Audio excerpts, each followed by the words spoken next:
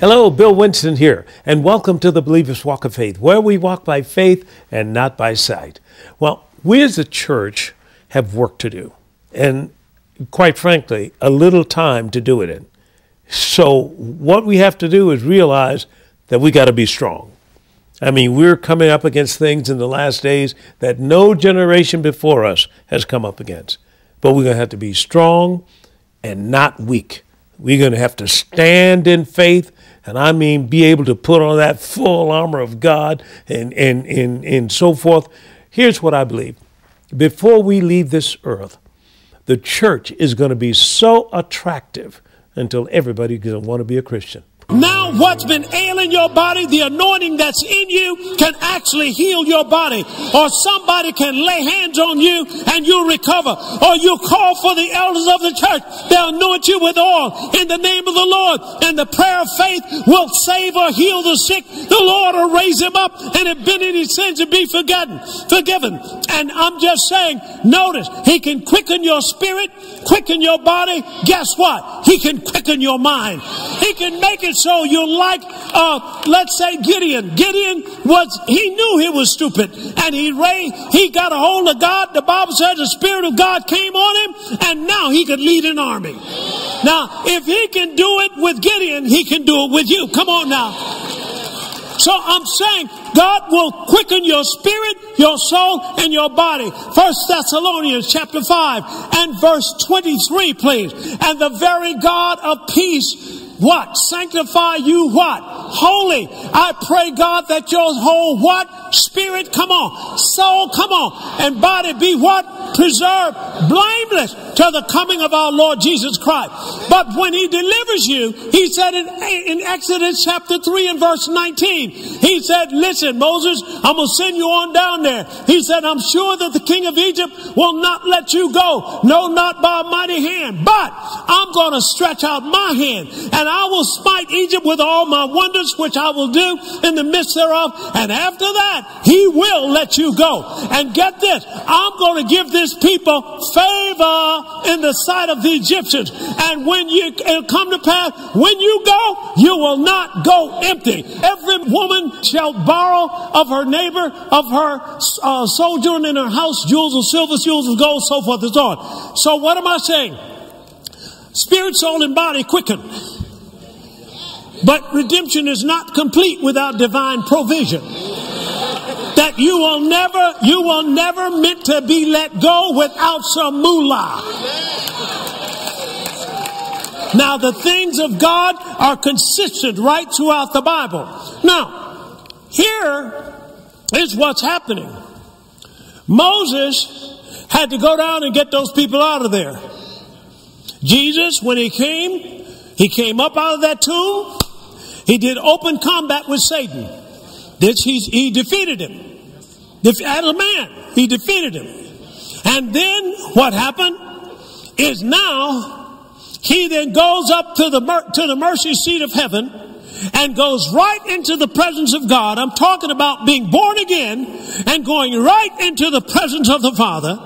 Because once you're born again, you're clean. You have been made righteous. And he put that blood on the mercy seat, and the blood cries out to the Father, not guilty.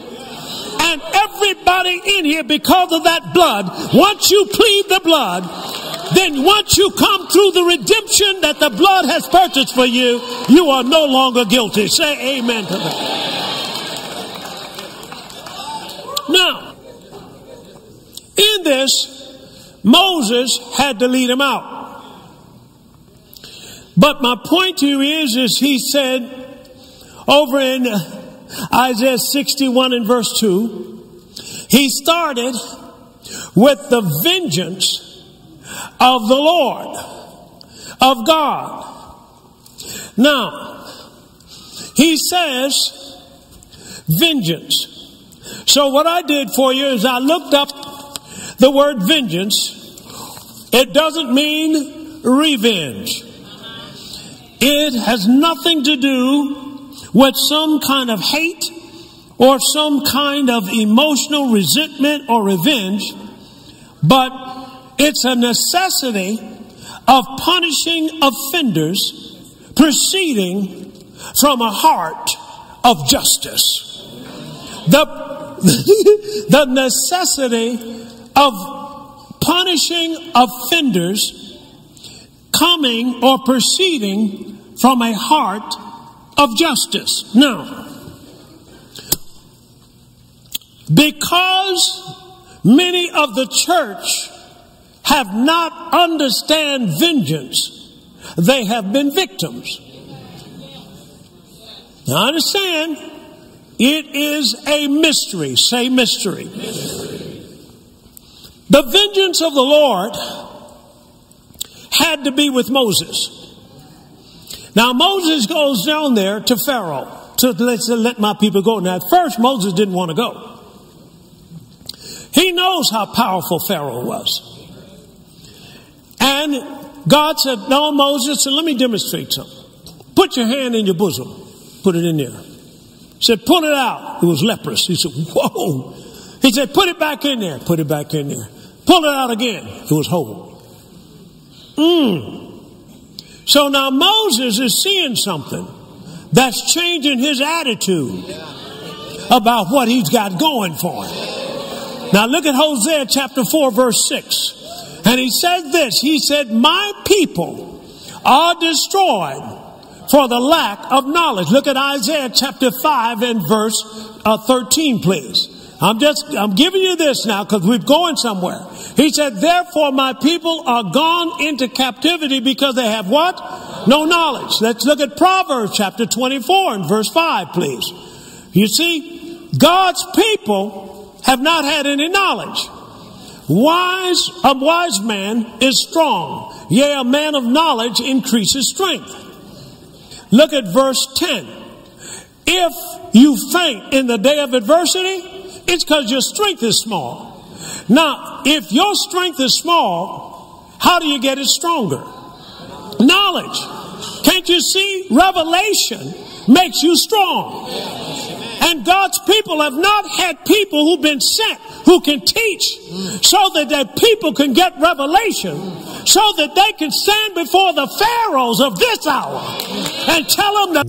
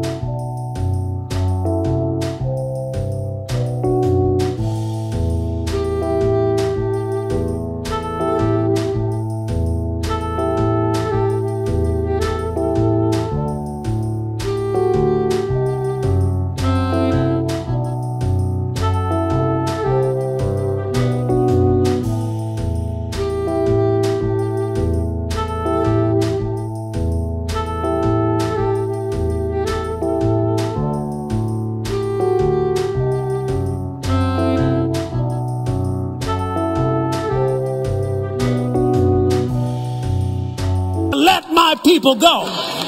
Now, if you don't have God with you, then you have not the greater one in you.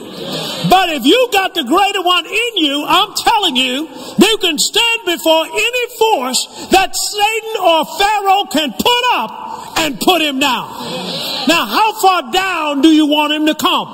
Look at Hebrews chapter 1 verse 13. Over in Hebrews chapter 1 verse 13, he said this. He said, but to which of the angels said he at any time, sit on my right hand until I make thy enemies thy footstool. Now this is God talking to Jesus, who's been raised from the dead. Sit on my right hand, the Father says, until I make your enemies your footstool. Now wait a minute. Jesus is the head of the church. So head, you sit here. Your body is down in the earth. Now, what I'm going to do, I want you to stay here till I make Satan your footstool. So your feet are not in the head. The feet are in the body. You are the body. So Satan is going to be put under your feet. This is how far down he's going to go. And it's fulfilling of the prophetic word that God said to Eve and Adam that your feet going to bruise his head. You see, you got to understand that all this is prophetic, that you've been called for such a time as this. If you didn't have what it takes, you wouldn't be sitting up in here. And I'm saying you've got so much in you till you can face a burning, fiery furnace and say, the God that I serve, he will deliver me.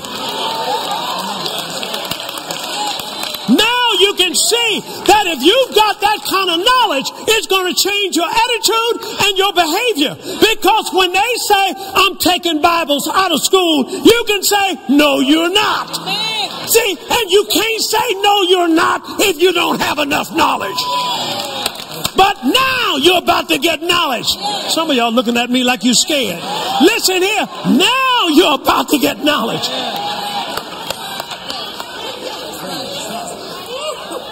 You're going to be like Esther. How Esther stood before the king. Esther didn't want to go. She said, look at Mordecai, Uncle Mordecai.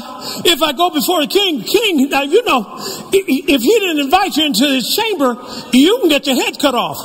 He said, Esther, now look here, girl. If you don't go, God's going to deliver us some other way. Didn't he say that?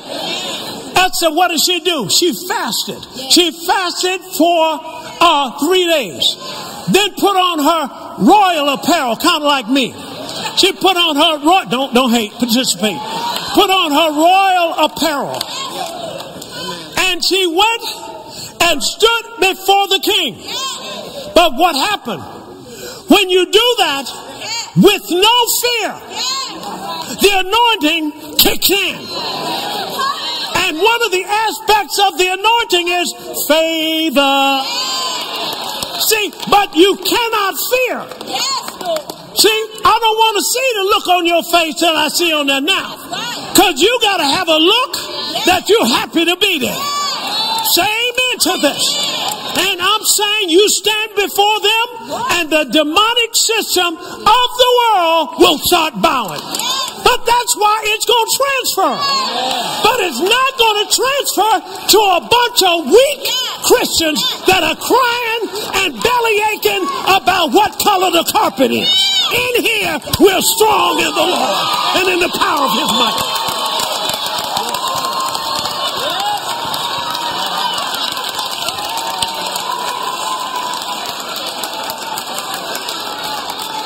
This is no time for a bunch of belly aching and a bunch of weak Christians.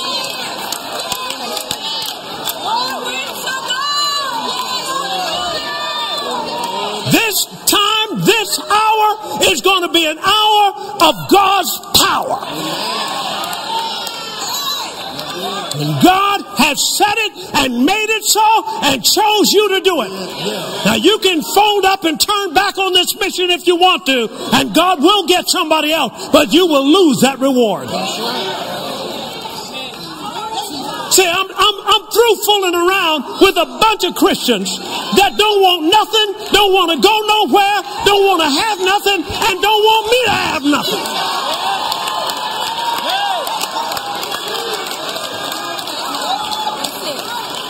We are going to put every work of Satan under our feet.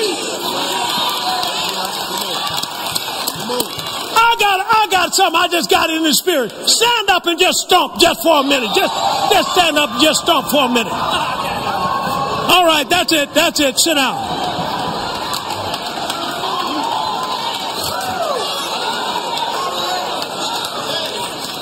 And we're going to be pulling as one army. The Bible says over in Joel chapter 2, they will not break rank. You got a neighbor in the hospital, a brother or sister in the hospital, you're going to go and say, where is he?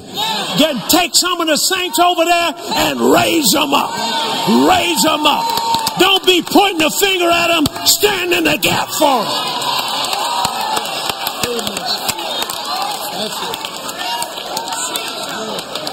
This is not a time for a bunch of weak Christians. We got work to do and a short time to do it. Now, what Christians think, they think they're going to go to heaven and God and all this going to be a mess and God going to jerk them out of here right on time. That is garbage. And it has made the church weak. When we leave here, we're going to be so attractive until everybody want to be in the church. Watch this, and you'll not be ashamed to say I'm a Christian.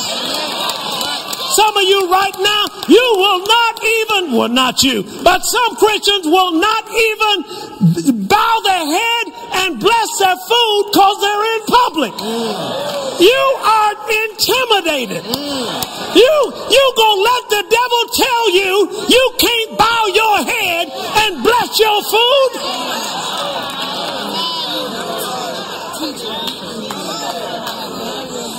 No longer.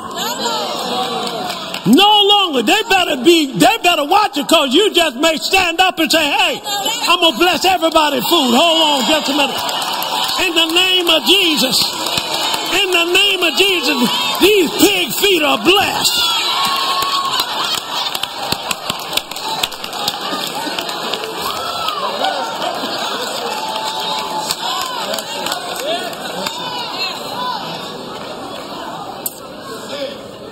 He goes down, sends Moses down there. And look what he says in Exodus 7:1. He tells Moses this. The Lord said unto Moses, see, I've made you a god to Pharaoh. Whew. God to him. Whatever he can pull, you got something better. He went over on further in that same chapter.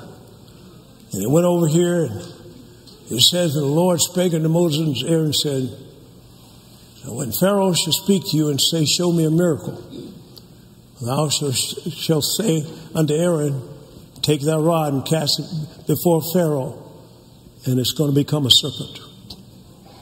And Moses and Aaron went into Pharaoh, and they did so as the Lord had commanded, and Aaron cast down.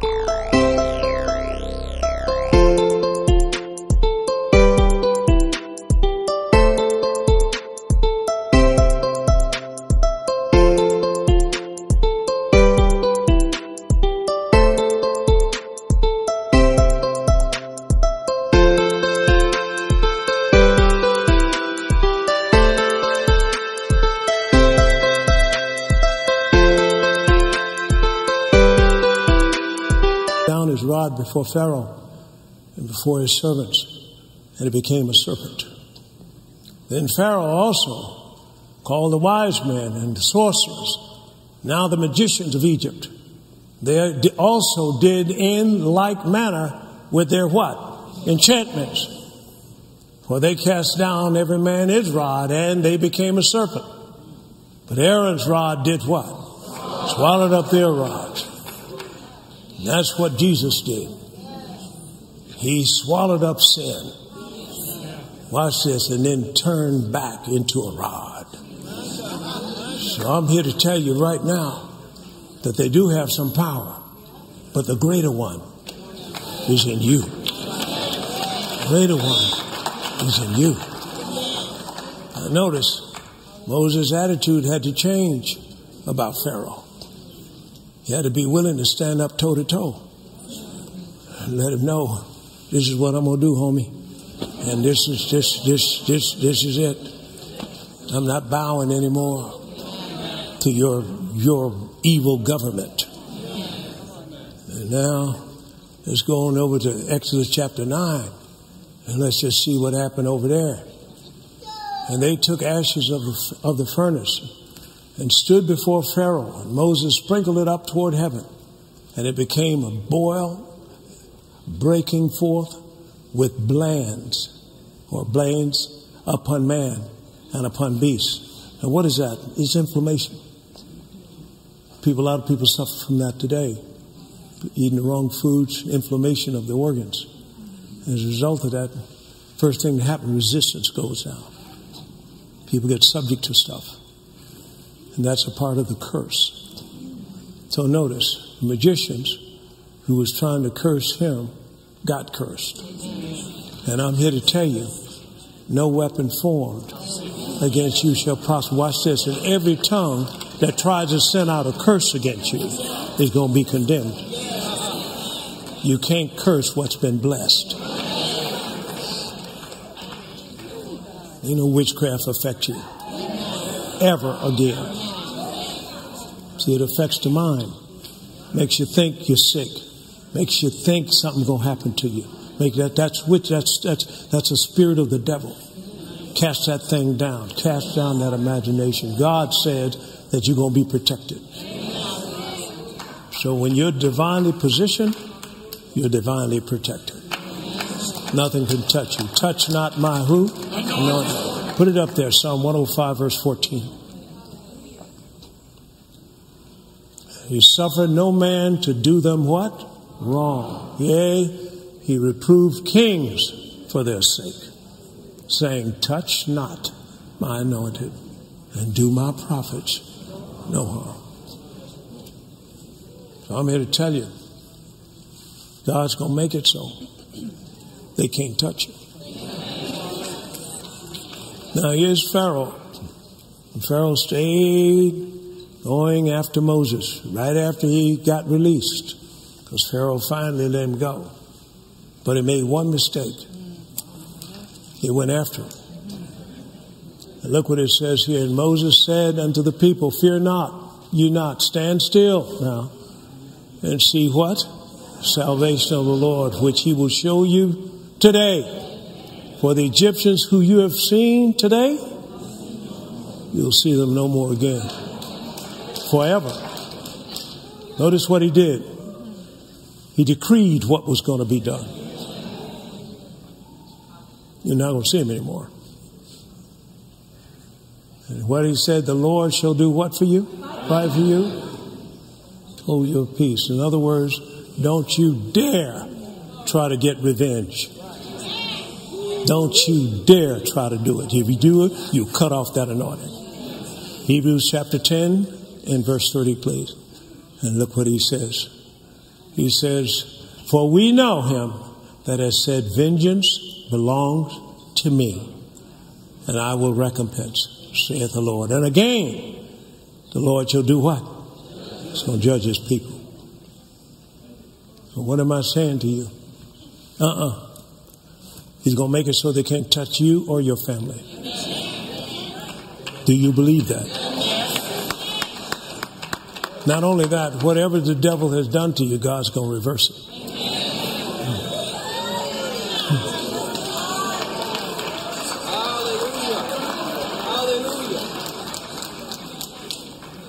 Now, look what he says over in Ezekiel chapter 33. And you want to make this clear because God is a God of love. He said, say unto them, as I live, saith the Lord God, I have no pleasure in the death of the wicked, but that the wicked should turn from his way and live. They're harassing you. God will warn them, say, quit it. He'll give them a dream, quit it. He'll give them some kind of divine providence that says, stop that. And then all of a sudden something's going to happen. He's going to give them a definite sign that they're doing the wrong thing. And if they keep harassing you and try to block you from your destiny, God will either torment them. When you are divinely positioned, you're divinely protected. I mean, I remember when we started Lake of Pulaski, when we started here in Chicago on the west side, where we started, I mean, there was shooting, so forth and so on. But we started right in the middle of that. Divinely protected. I mean, it happened to be that, as a matter of fact, we were being used by God to run drug dealers out of the whole place. Now, I'm not saying we did it, but we had a lady who came and believed God and took some blessed oil that I gave her and poured it down the middle of the street. They stopped selling drugs on the street. I mean, it disappeared. Now, what am I saying? I'm saying that once you're divinely positioned, you're divinely protected. That becomes your jurisdiction. Your neighborhood is your jurisdiction. Come on, where you go to work, your jurisdiction. And everything that the enemy has planned, you can keep it under your foot. Praise God. Well, until next time, this is Bill Winston saying, we love you.